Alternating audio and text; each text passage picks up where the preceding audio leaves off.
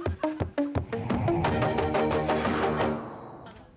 was the first time indigenous protesters resorted to drastic means.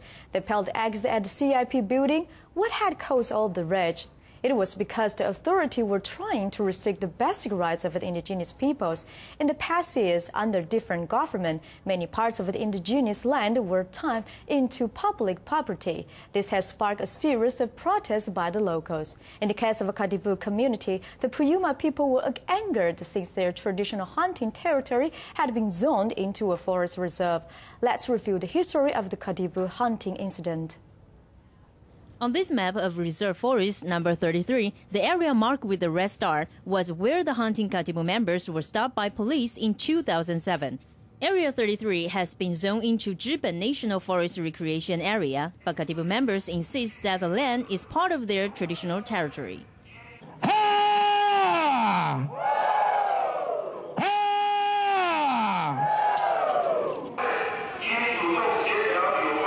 The authorities should have negotiated with Puyuma communities instead of unilaterally deciding on the hunting areas for the locals.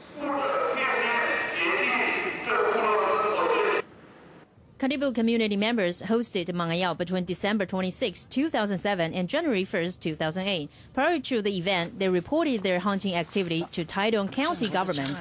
But on December 31, 2007, two forest police tried to stop Puyuma hunters, and it caused an uproar from the locals. On January 22, 2008, Katipul members went to Taidong County government and shot arrows to the sky to symbolize their protest. They also filed a petition asking the government to respect indigenous people's basic law.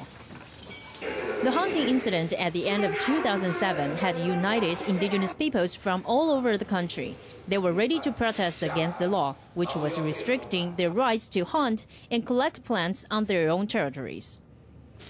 On February 28, 2008, close to 40 indigenous communities set off signal smoke simultaneously.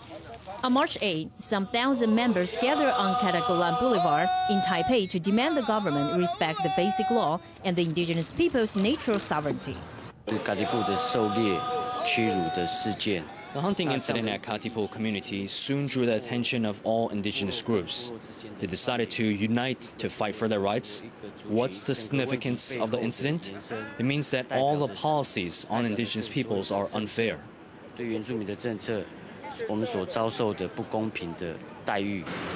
On March 8, 2008, eight representatives from different indigenous groups met with former Vice President Annette Lu to voice their protest. Lu said she respected the views of the indigenous peoples but did not respond to their requests. To be honest, it would have been better if the issue were brought up earlier. Why? Because right now we are busy with the presidential election. But I suggest you visit the two presidential candidates and talk about your problems and see how they respond to your demand. A year later, the Katipul members decided to challenge the law in practicing the 2008 Mangayao. They reported their hunting activities directly to the Council of Indigenous Peoples, skipping Taidong County government as required. The locals wanted to declare their hunting rights to the central government. However, the CIP responded by saying the Puyuma people must follow the Wildlife Conservation Act and apply with Taidong County government for permission. The decision sparked yet another rally in early January.